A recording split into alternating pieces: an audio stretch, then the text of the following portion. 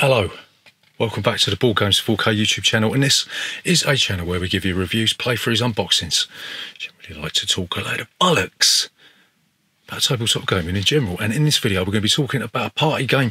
We're going to be talking about the game of Ham, and in this game you'll be asking dodgy questions in the hope that you're going to get a dodgy answer that will allow you to move through the board and eventually win the game. So in this video we're going to be giving you a very brief overview of the rules. We'll be telling you what we do like, don't like. Then we'll come back and we'll tell you whether or not the game of Ham is worth your bother today and in the future. So remember, if you are new here, then please consider subscribing to this channel. Leave a comment in that section down below, and we'll see you after this.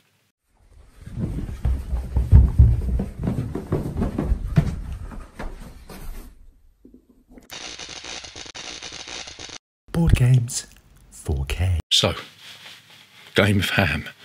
How do you play this game?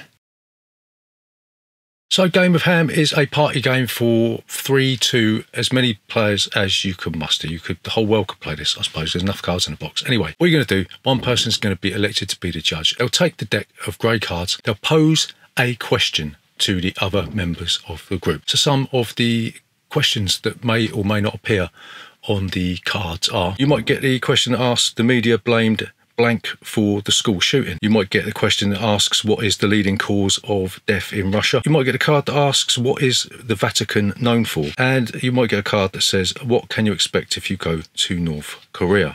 Right? And what you'll do, you notice that some of these cards have got letters on the back, and this is related to the other cards that are in the deck. So let's talk a little bit about some of the other cards that are in this game. So you've got the pink cards, and everyone's dealt a certain number of these pink cards, and this is the cards that you will play to respond to the judge's question, right? So you might get the card that says faking dead to get out of a birthday party. You might get the card that says collecting human hair, or hoarding poop, or a poorly translated instructional manual, or yelling at penises to do their job. Types of games that are in this type of genre is that the game of Ham comes with a board, and you'll be moving your piece around the board dependent on how you answer the questions. So the judge is going to pick the best answer out of all the answers that are posed, and they'll present the grey card to the winner, and they'll move their marker so many spaces along one of the tracks that's on the board dependent on how many points are on each grey card that they've won, right? So you'll notice that the board is double-sided. You can arrange this any which way you want, and there are different coloured squares on this board. You've got the green, yellow and red squares.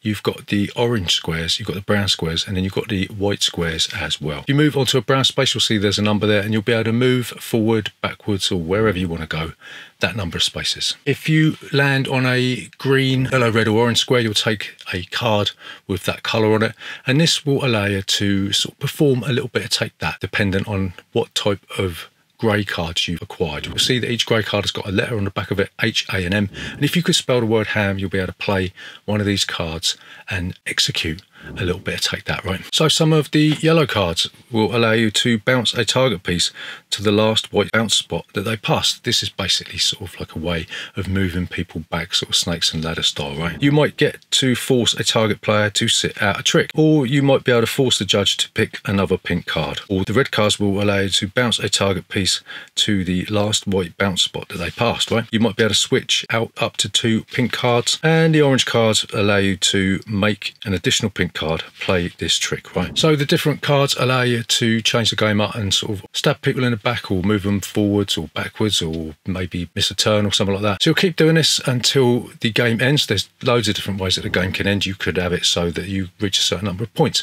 a certain time limit, or that you could have it so that the winner is the first player to reach all of the goal spots, which is the orange spots on the board. But you keep doing this until somebody's won the game, and then you'll be the winner of the game of Ham. So what do we like about a game of Ham?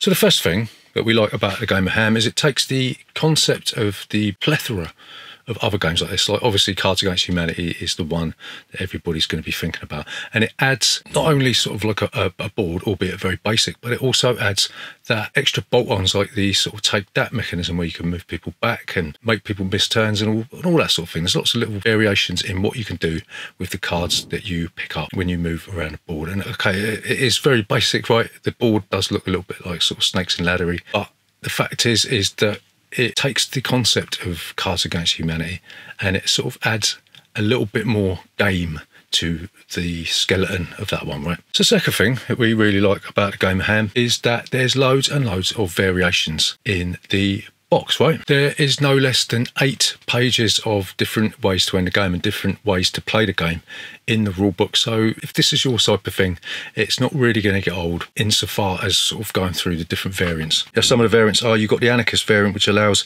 any of the mandatory rules to be removed from or changed in the game, right? Or you've got the for pity's sake variant, where if somebody doesn't like the cards in their hand, they can trade all of them in and draw 10 new cards, right? This causes the player to miss the next trick as a penalty, right? So you might also have the kiss the toe variant, where the winner of the round must kiss the loser of the round. Oh shit, things are getting intense, right? So there's loads of different variants. You can mix and match. If kissing toads isn't your thing, there's plenty of other variants in there for you. So yeah, they've definitely taken their time to think about loads of different ways to play this game, right? So next thing that we really like about Game of Ham is there is a bazillion number of cards in this box, right?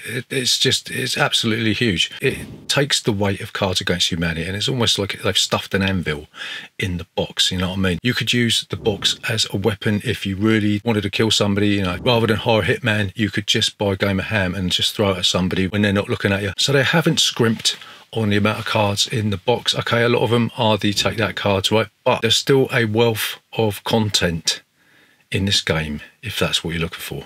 So what don't we like about a Game of Ham?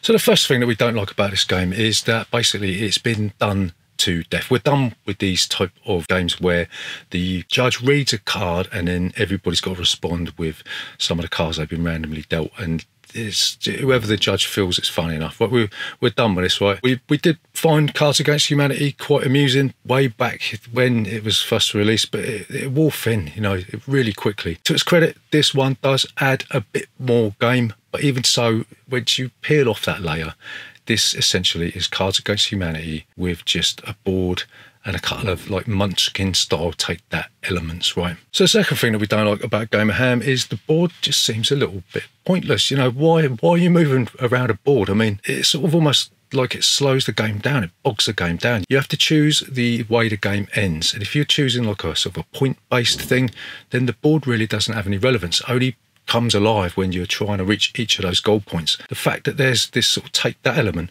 means it's a little bit of a slog trying to negotiate yourself around this weird sort of almost like a sort of an old traditional snakes and ladders style board, you know what I mean? So the next thing that we don't like about Game of Ham is that the take that elements are poorly executed. Like this relates to the previous point about the board being like sort of wading through a quagmire. When somebody plays a card that sends you back to one of the white bounce spots, it is almost like your soul dies inside, you know. There's also a mechanic in this game that if somebody lands on the same space as you, then they can send you back to one of those points.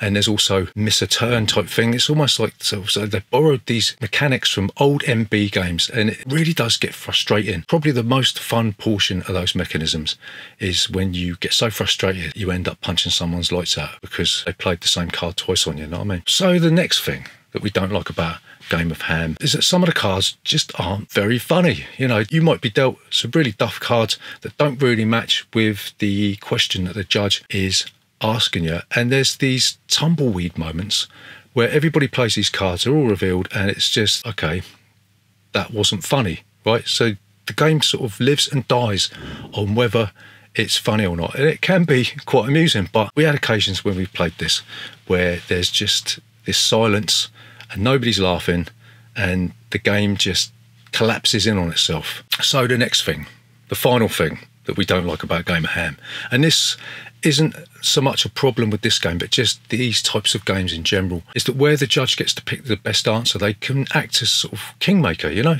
you can just look at the board and think, well, Granny Mabel is X amount of spaces ahead and Auntie Josephine is so many spaces behind.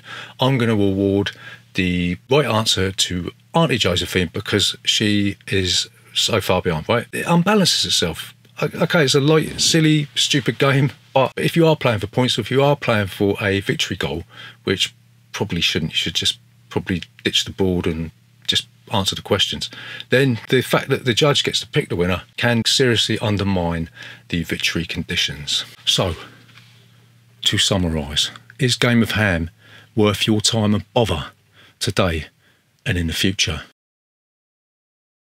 So we're going to say probably, well, from a personal perspective, no, it's not worth playing, because we've done this one to death. Like we've already said, we've been through Cards Against Humanity and all the different types of games that are the same as that to death. You know, we don't want any more of it. We've done it. It's done. And this game is exactly the same game as Cards Against Humanity, with a couple of extra little bolt-ons, like the fact that you can do take that and all that sort of stuff, right? In fact, you could probably substitute and interchange these cards and the Cards Against Humanity and just play with a bigger set, right? Having said that, if you are in the market for a Cards Against Humanity style game and you haven't played Cards Against Humanity, but you're looking to sort of maybe dip your toe into the cesspool that is that type of game, then I would probably recommend this over Cards Against Humanity, because there is a bit more game here. You know, you've got the extra bits to take that. You've got the board there if you really want it, and you don't even have to use it. So if it's either this or that, I would go with this, because there's more content for your money. There's more stuff to do. And yeah, there you go. That's a Game of Ham. So remember, if you are new here, then please consider subscribing to this channel. Leave a comment in that section down below.